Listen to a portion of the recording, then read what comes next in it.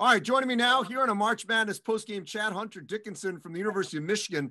After an absolute dismantling of Wisconsin at Chrysler Arena, Hunter, that was by far the most impressive win in the Big Ten this season, the best league in the country, and maybe one of the most impressive wins of any team in the country. How'd you guys get it done? I think we really all just bought into Coach Howard's game plan.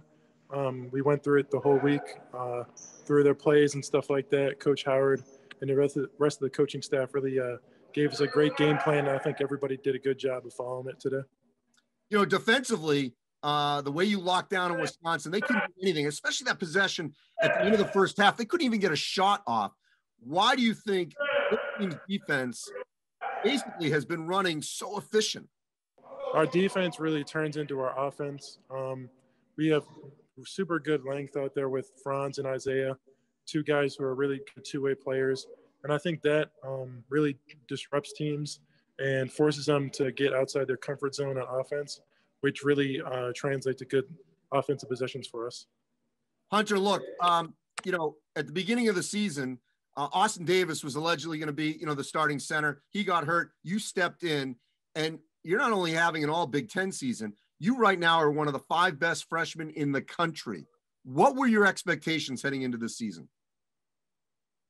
My expectations were just to improve every day, try to get better under Coach Howard and the rest of the staff, and just try to make an impact on winning for my team. Just try to contribute as much as I can to help my team win.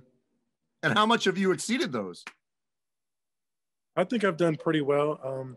It's pretty easy when you got guys like Eli, Mike, Franz, and Isaiah finding me in open spots.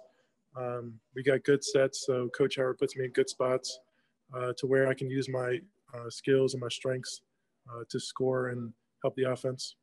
All right, last thing, Hunter. I know we got a long way to go. We got another like 7 weeks. But after what we saw tonight, what we've seen so far from Michigan, undefeated in the Big Ten and overall, within this team, what's the ceiling? I mean, I think the ceiling would probably be the best team in the country. I think I've said that from the beginning when we weren't even ranked coming into the summer. I just saw the talent in the open gyms that we had in June and July.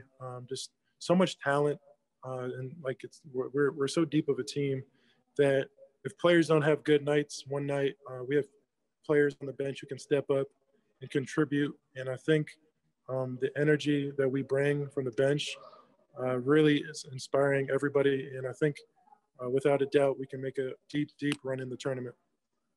Hunter, appreciate it. Congrats on another great night. Stay safe, and hopefully we'll talk soon. Thank you.